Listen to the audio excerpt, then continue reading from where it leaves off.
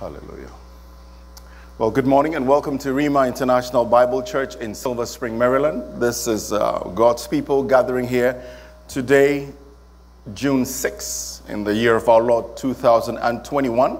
We're beginning a 7-part series called the I Am series. We just came out of a series on Joshua, and we're beginning a new series called the I Am series, and it's based on Jesus' 7 utterances of I am that you find in the book of John.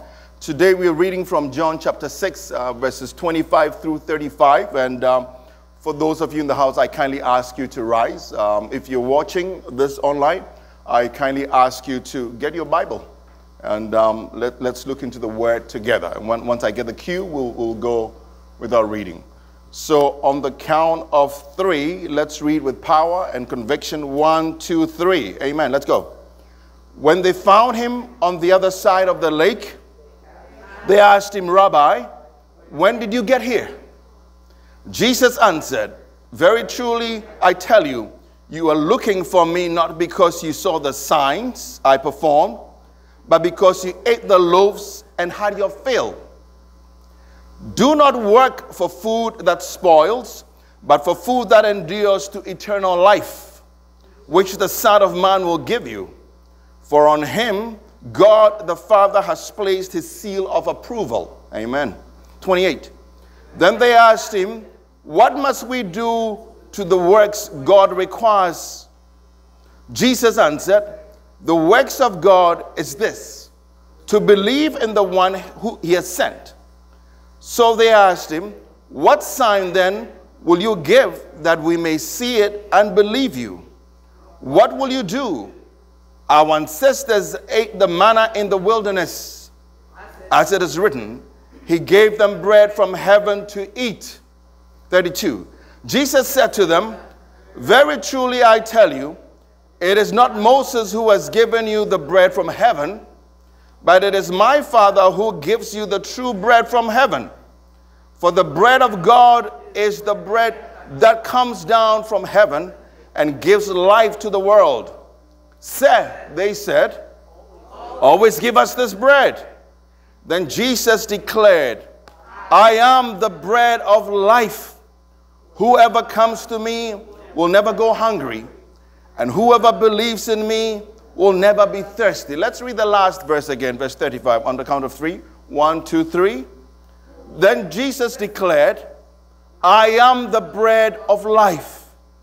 Whoever comes to me will never go hungry, and whoever believes in me will never be thirsty. May God add a blessing to his word today. Father, we thank you that you are the bread of life.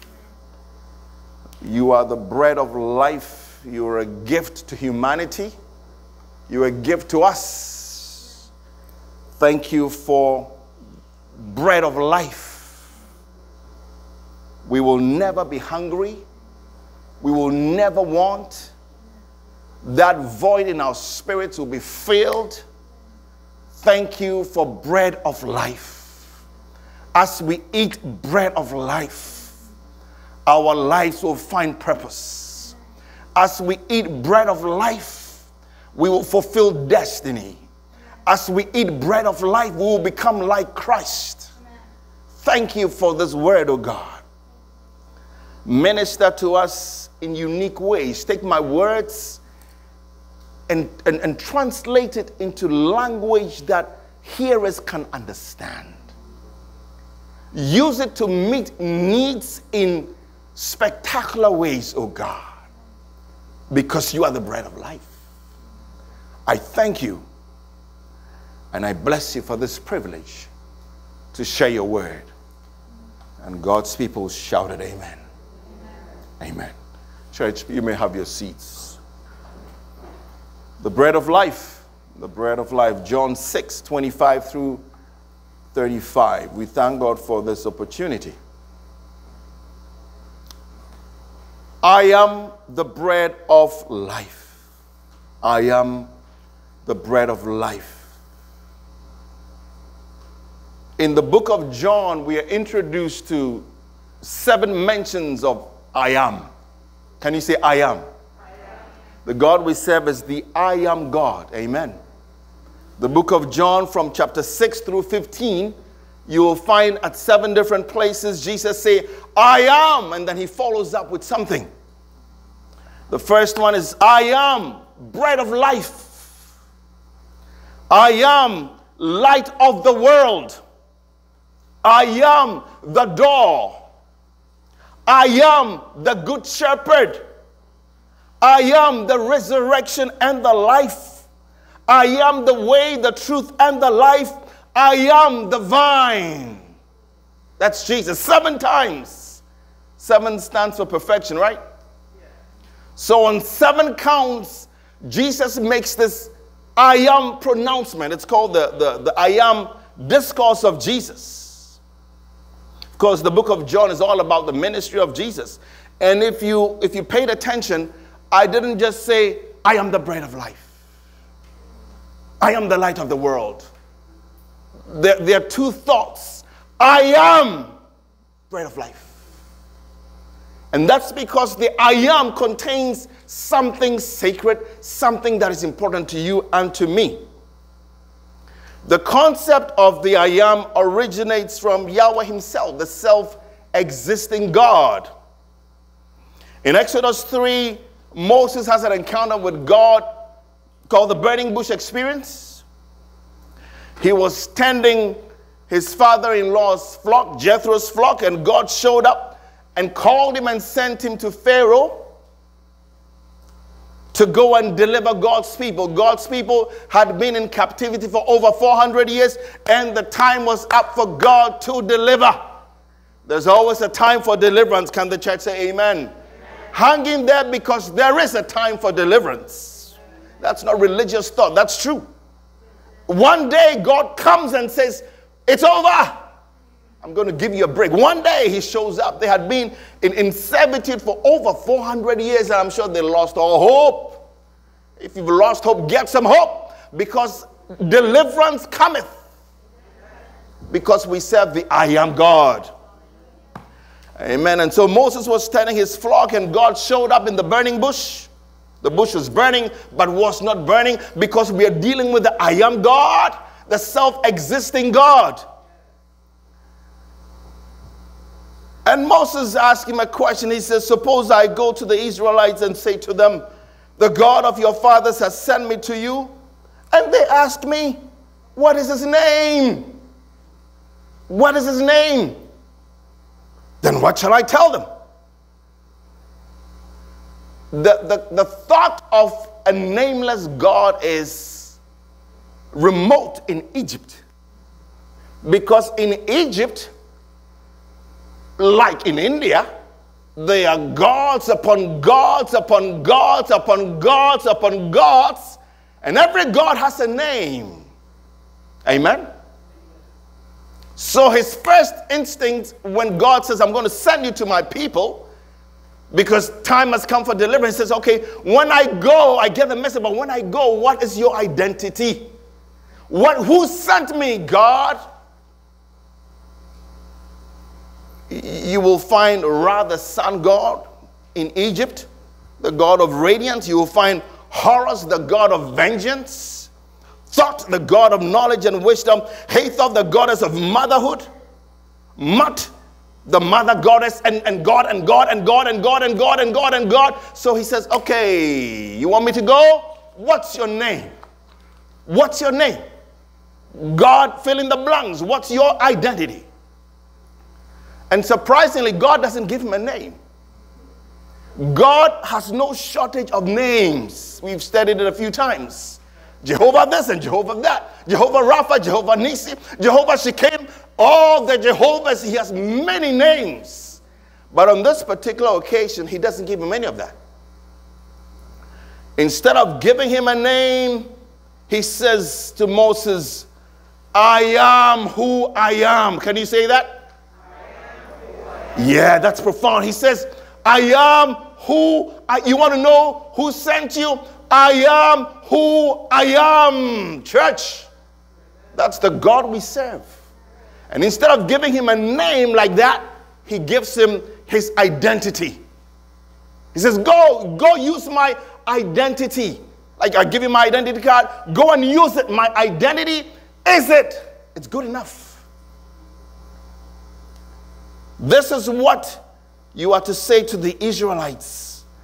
I am has sent me to you. That's important. I am has sent me. Friends, we deal with the I am God. And I'm going to be using that phrase a lot.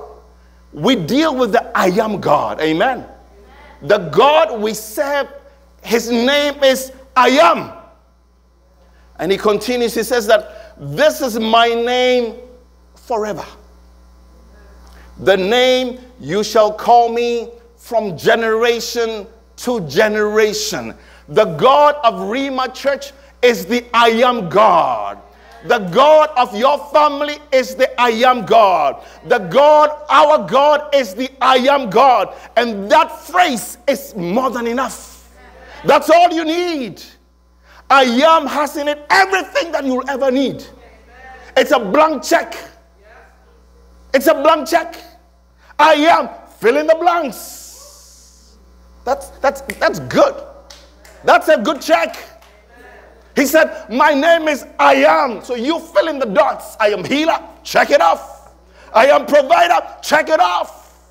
I am promoter, check it off. Oh, we serve the I am God. And if we were to stop the service here, that's the message. That the God you serve, he is the I am God. The I am means the self-existing God. A God who does not depend on anyone or anything. He's God all by himself. Yeah, he's God. You see, the government needs you to pay taxes. If you don't pay tax, we ain't got a government. And they can run the land. God does not need you. He wants you. He loves you. That's why he sent his son to come and die for you. This one, he's the self-existing God. Names are significant. Names are significant. And the God we serve has the name, Bible says, above every other name.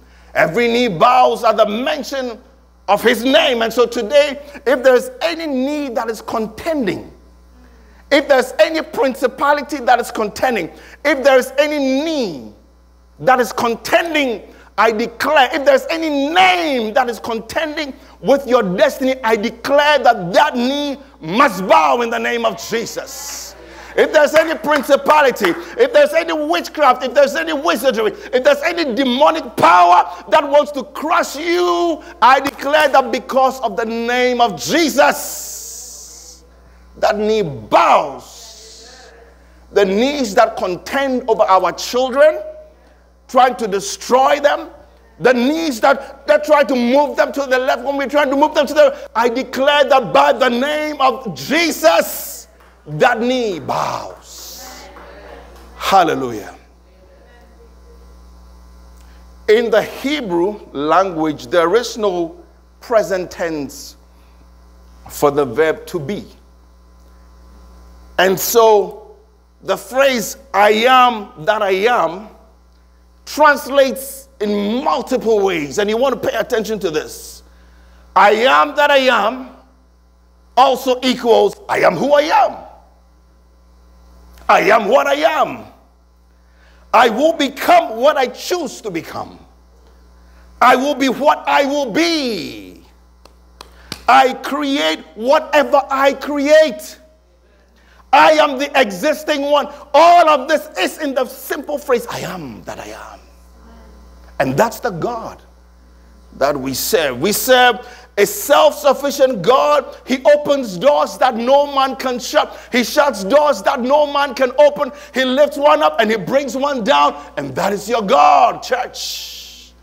That's why I love Hebrews 12. He says that, but you have come to Mount Zion, to the city of the living God, the heavenly Jerusalem. You have come to thousands upon thousands of angels in joyful assembly to God, the judge of all.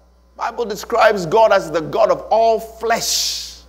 He rules over all flesh, including your boss. Including your boss who's messing you up. Including your family members who are trying to arrange your destiny. Who are trying to pull you back when you try to go forward. Including your friends who are talking against you. Including those who are trying to undermine you. He's the God of all flesh. You must know God to a point where things don't bother you so much. So things don't get under your skin. You must be comfortable to know that your God is the I am God and he got your back. And that comes through relationship. We serve the I am God. Amen. Hebrews 12. We have come to Jesus, the mediator of a new covenant, and to the sprinkled blood that speaks a better word than the blood of Abel. Hallelujah. That is the God we serve. Can you say amen to that? Amen. Throughout their history, God's people reserved the I am phrase for Yahweh. It was a name they dedicated to him. When they said the I am, there was only one person, was God. When you read the Old Testament, there are several mentions of promises of a Messiah who would come to save God's people. In fact, I was looking at a list of 351 Old Testament prophecies that had been fulfilled through Christ. 351, and I'm sure there are more. So for God's people, these messianic prophecies fuel their expectation. If you hear something for 50 times, you will expect. If I tell you that we're going to have dinner after this or lunch after this, you will expect that. They lived all their lives hearing about a Messiah who would come to save them. So generation after generation, year after year, century after century, their whole psyche, they were living in anticipation of this coming Messiah. And then finally, when Jesus arrives on the scene, you find that there is evidence of several folks trying to confirm whether this Jesus was indeed the promised Messiah. It's almost like a puzzle. They're trying to fit it. Does he fit into the puzzle? Does he check off all the boxes? They lived all their lives awaiting a Messiah, and then the Messiah comes and they want to do a litmus test. And there's some wisdom in that. Is he the Messiah? And part of the problem was that they couldn't believe it when the promise finally manifested. Isn't that what happens with us sometimes? God gives you a promise and you wait for so long and it comes through and you are not even expecting it any longer. We spoke about time last week. Time has a way of letting us forget what God has said. The Bible says, has he said it? And will he not do it? If God said it, hold on to it and live in faith. Live in faith. Don't put a period where God has put a comma. Has he said it? And will he not do it? Bible says that he never changes. He never changes. We should be like the psalmist in Psalm 126. When God turned their captivity around, he says that they were like them that dreamed. They were like in a dreamland. It says, then was our mouth filled with laughter and our tongue with singing. Then said they among the heathen, the Lord has done great things for them. The Lord had done great things for us, whereof we are glad. If God has promised you something, though it tarries, Bible says it will surely come. Wait for it. Don't check out on God.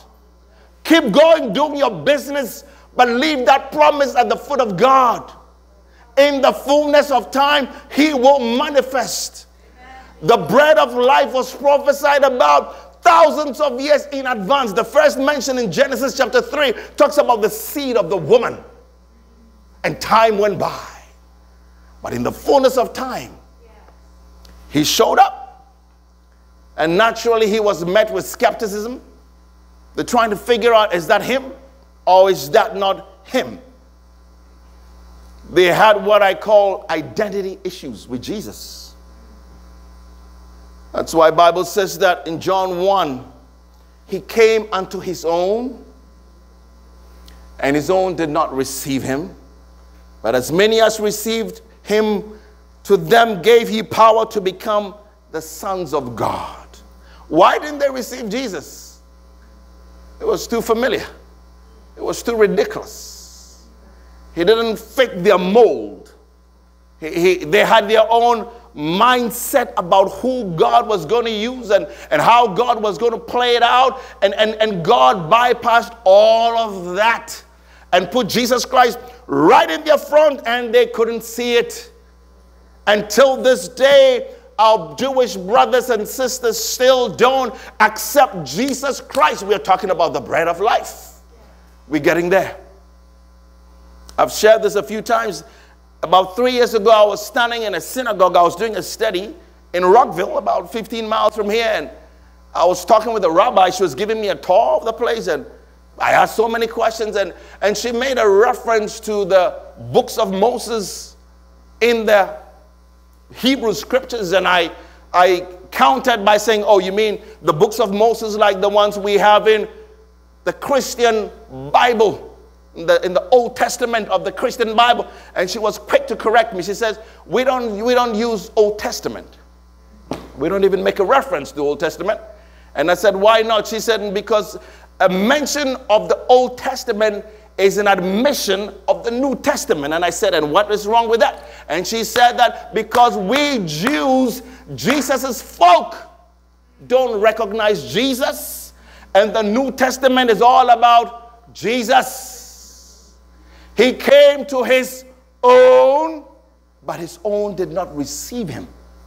They had an issue over identity. We're talking about the bread of life. They had an issue about Jesus. They knew him as a kid. Mary's boy child. He went to buy bread from the marketplace. They saw him with fish and all of that. So by the time God was doing his work, familiarity had taken away what God has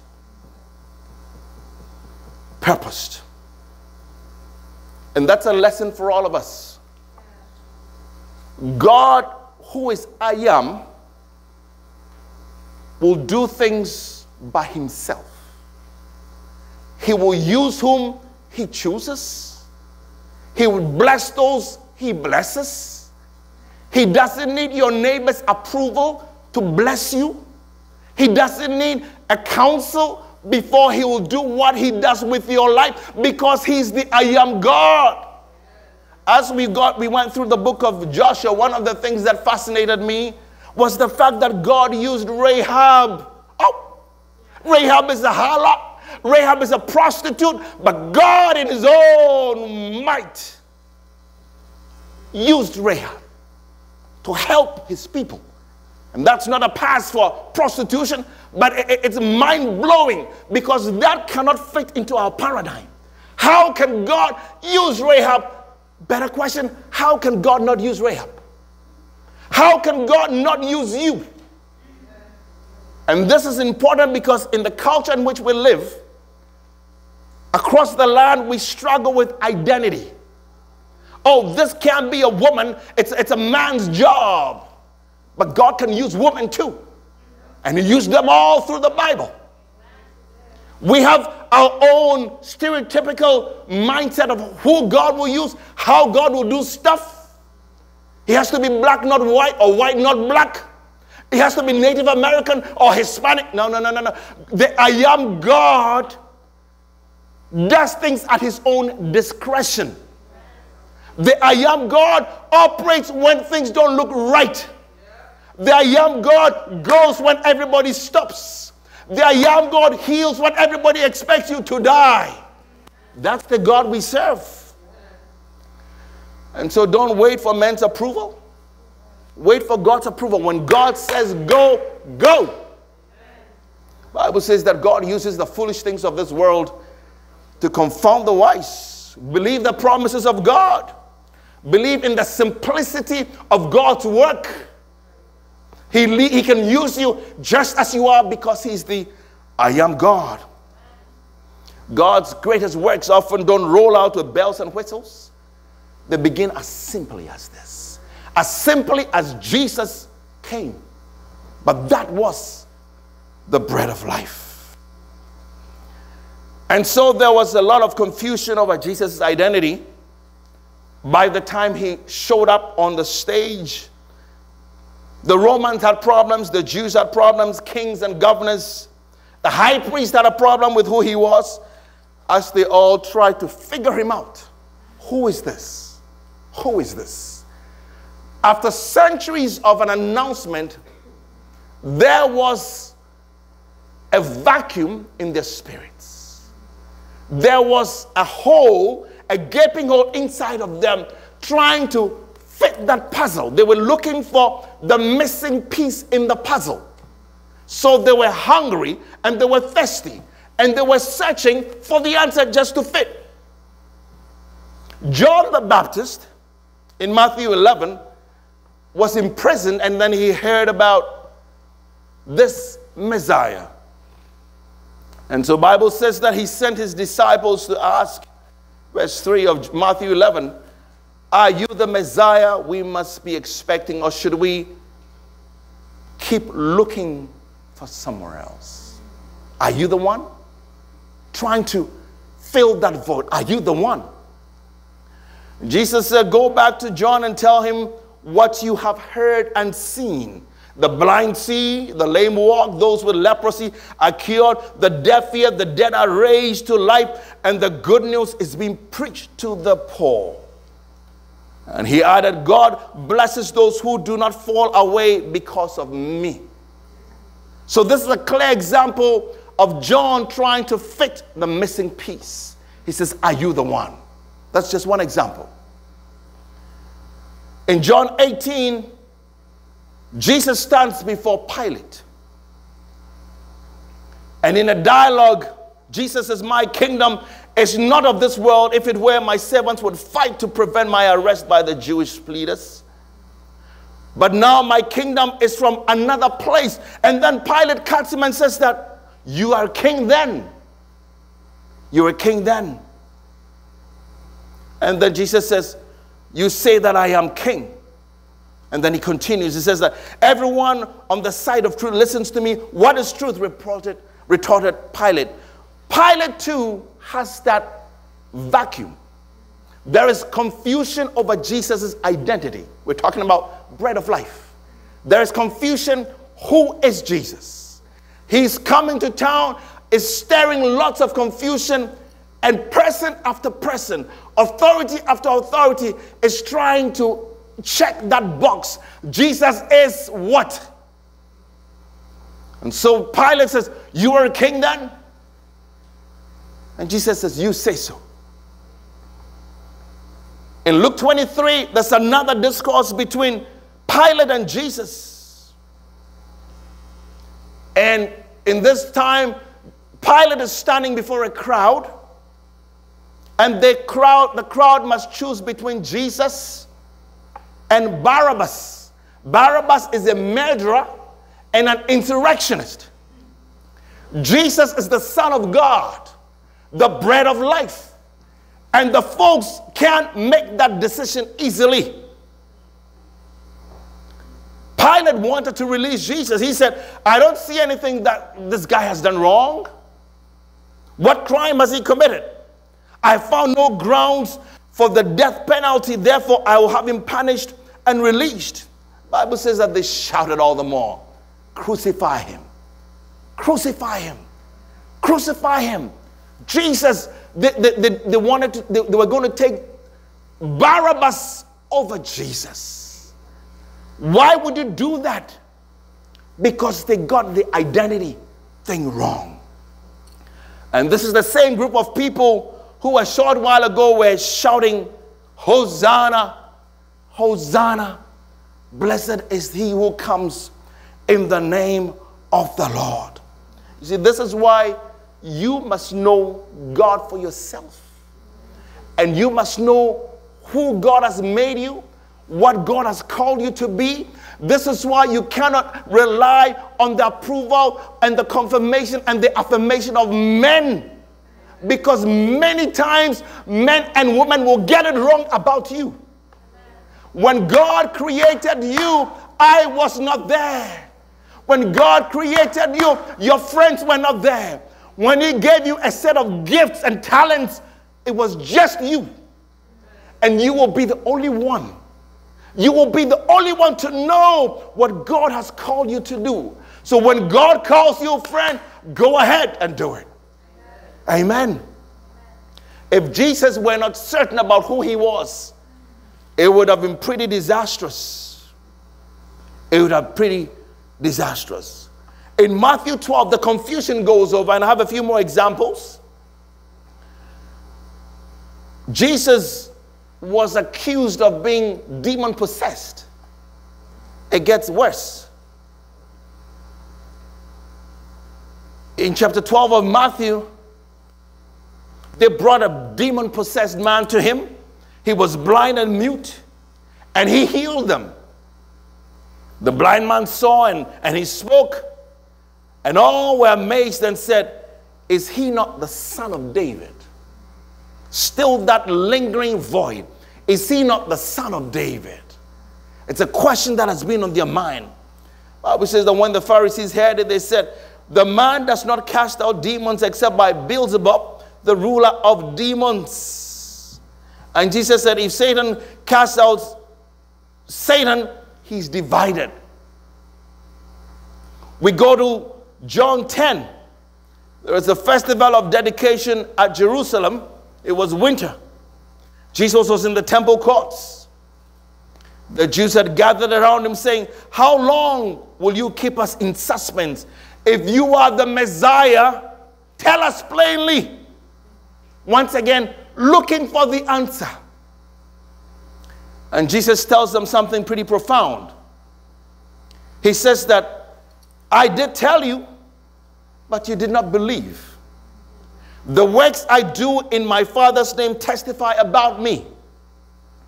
But you do not believe because you are not my sheep. My sheep listen to my voice. I know them and they follow me. I give them eternal life, and they shall never perish. No one can snatch them out of my Father's hand, and the Father and I are one." The Bible says that the Jews picked stones and they were about to cast it at him. And he said, "I have shown you many good works from the Father. For which one of these do you stone me?" And they reply, "We are not stoning you for any good work, but for blasphemy, because you, a mere man, claim to be God." And that's at the heart of their quest. Jesus, in their minds, is equating himself with the I am God. And that is not acceptable. We know you. We know your humble beginnings. How can you be God? And then the final example I want to use before we get into the bread part. Jesus had one other opportunity to address this lingering question. Once again, he was accused of being demon-possessed. They accused him of being a Samaritan and being demon-possessed. And when we can all understand the demon-possessed part, that it's an abomination. It's how can you even say that? But the Samaritan part is equally worse. Jesus Christ, according to prophecy, must come through the line of David. He must be a Jew. He must be a Hebrew. So if you take him out of that and make him a Samaritan, then basically he's no good. It's like calling the best student in class the worst. How can Jesus be a Samaritan? But because they're trying to move things around, because of their own void and confusion, they say, "No, you're a Samaritan." In other words, there is no way you can be the Son of God. But that's not true. And Jesus said, most assuredly, "If anyone keeps my word, he shall never see death." Just follow me. Then the Jews, this is John 8. Then the Jews said to him, now we know that you have a demon. Abraham is dead and the prophets, and you say, if anyone keeps my word, he shall never taste death. Are you greater than our father Abraham, who is dead, and the prophets who are dead? Who do you make yourself out to be? Who do you think you are? Who do you think you are? And that's a question that we will all have to address throughout life. If Jesus himself, the Son of God, was questioned, guess what? You will be questioned too. God will call and anoint and baptize you for great works, and folks will still ask you, who do you think you are? It's ridiculous that they will ask Jesus that question. And Jesus says that, he continues, says that before Abraham was, I am. We're talking about the I am God. Jesus says before Abraham was, I am. He makes a claim to divinity. He equates himself with God. He says that before Abraham was, I am, going back to the I am that we began with. Going back to the 7 discourses of I am that Jesus came. He says before Abraham was, I am. God will not do anything without leaving a witness. And so throughout this confusion, he still gave a witness through Peter. Jesus came to the region of Caesarea Philippi, and he asked his disciples, who do people say that I am? Who do people say that I am? This thing about Jesus being the bread of life is all about identity. Can you say identity? It's all about identity. It's wrapped up in identity. If you can solve the identity problem, you got the answer. He came out and he says, who do people say that I am? And that was the theme of Jesus' ministry. There was so much confusion and misunderstanding. And throughout his ministry, that kept coming up. And they replied, some say you are John the Baptist, others say you are Elijah, still others Jeremiah or the prophets. And he says, but who do you say that I am? He personalized it. And Simon Peter answered, you are the Messiah, the Son of the living God. Can you say you are the Messiah?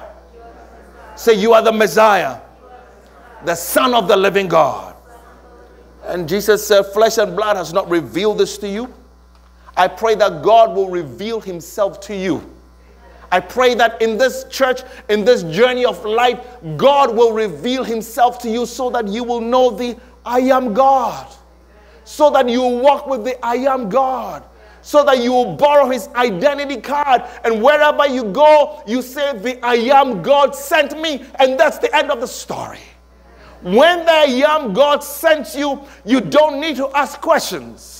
When the I am God sends you, you don't need to always understand. When the I am God sends you, you don't need to rationalize. When the I am God calls and sends you, you don't need man's approval. Because he's the I am God. The I am has called us. And so because of this confusion over I am, because of this perception that Jesus was equating himself with the I am God, Jesus finally has to address the I am issue. And that's when he goes into this discourse, I am bread of life. I am light of the world. And each I am, he's referring to the I am in Genesis. He's referring to that utterance. It's different to say, I am the bread of life. No, he says, I am, meaning God, bread of life. I am the door. I am good shepherd. I am resurrection and life. I am the way, truth, and life. I am the vine. What else do you want? 7 occasions, 7 is the number of perfection. And in 7 different instances, he makes this I am declaration and equates himself with God. For today and for the remaining time we have today, we will look at I am the bread of life. And every week we'll take one of the I ams to we. I am the bread of life. I am the bread of life. In John 6, the text we read, Jesus said, very truly I tell you, it is not Moses who has given you the bread from heaven, but it is my Father who gives you the true bread. Can you say true bread? From heaven. For the bread of God is the bread that comes down from heaven and gives life to the world. Can you say life to the world? Sir, they said, always give us this bread. Then Jesus declared, I am the bread of life. Whoever comes to me will never go hungry. And whoever believes in me will never be thirsty. I am the bread of life. I am the bread of life. I am the bread of... It had to be bread, not cake, not pizza. And we talked about this the other day. Because bread is universal.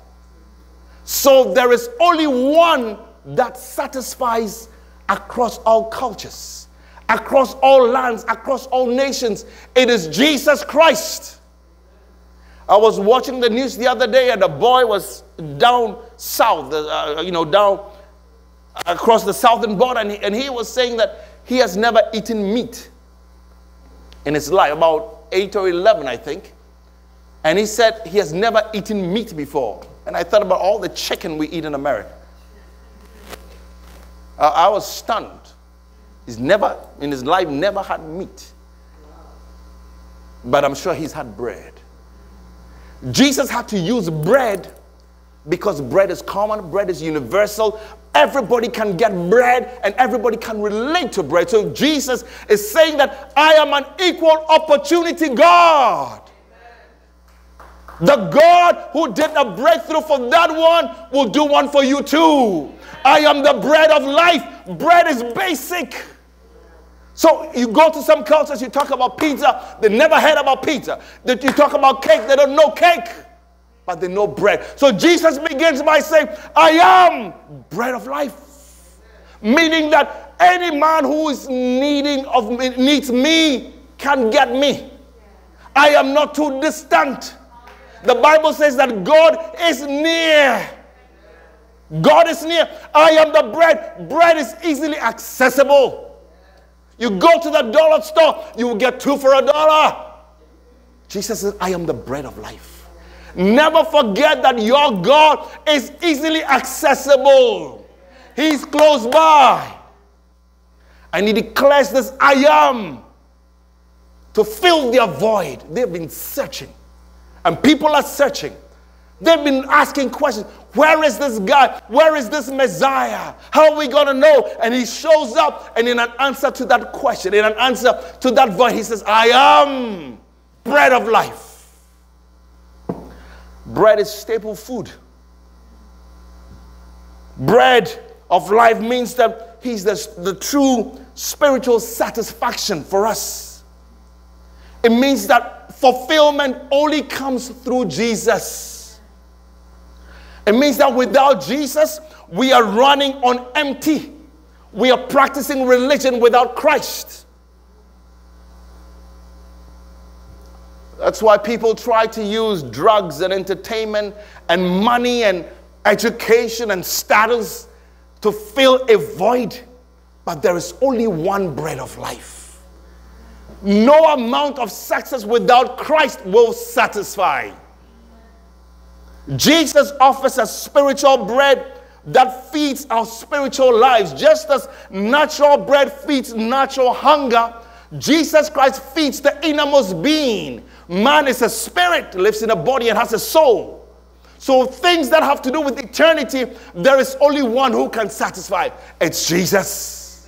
So church, let's continue eating on the bread of life. We can never grow too big for Jesus. We will never outgrow Jesus because he is the only one who satisfies. Amen. That's why the Bible says that godliness with contentment is great gain. You can never run out of an appetite for Jesus. Bread is important. Natural bread, that is. But spiritual bread is even more important. And that's why it's important for the Christian church to drive people to the bread of life. Because the Christian church can easily slip away from the main focus of Christ into religion. There are enough religions out there. And all of them are looking of how they're going to get to Jesus, how they're going to get to God. But Bible says that God so loved the world that he gave his only begotten son. It's the other way. God reaching out to man. I am the bread of life reaching out to us. Without the bread of life, we are like Adam after his sin, walking dead. Without the bread of life, we have no purpose. Jesus performed many miracles, and for most of them, there was bread at the center of it.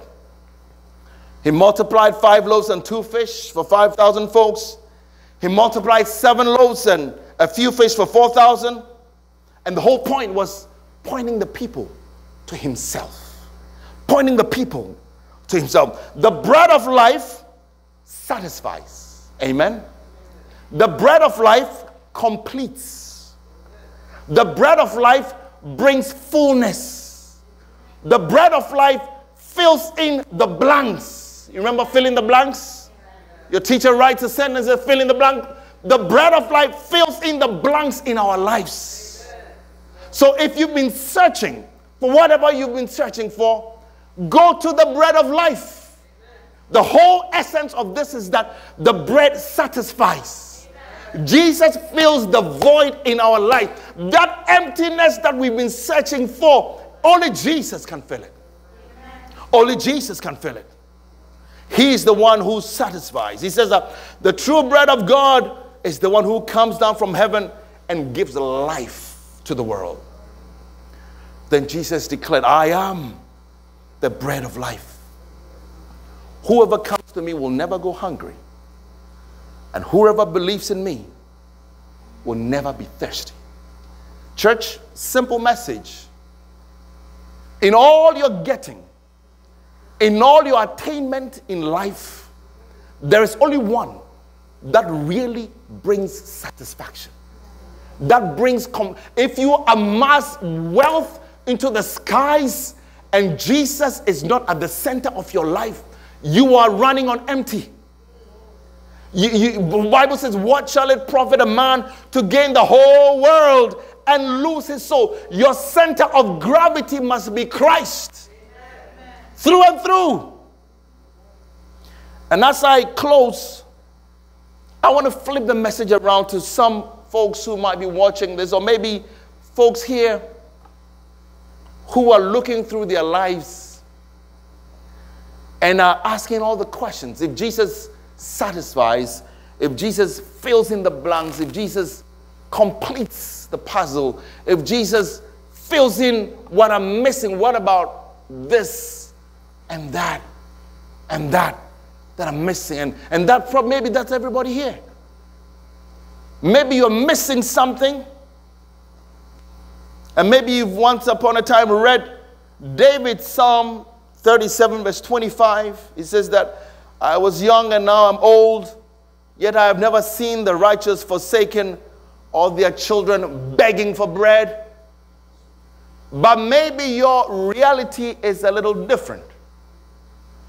Maybe you have been hungry before. Maybe you look at the scripture and say, that's very subjective. That was David, that's not me. And many people have been hungry before. I've been hungry before. We went to boarding school. Those days, sometimes you will eat or not eat at the discretion of the bigger boys.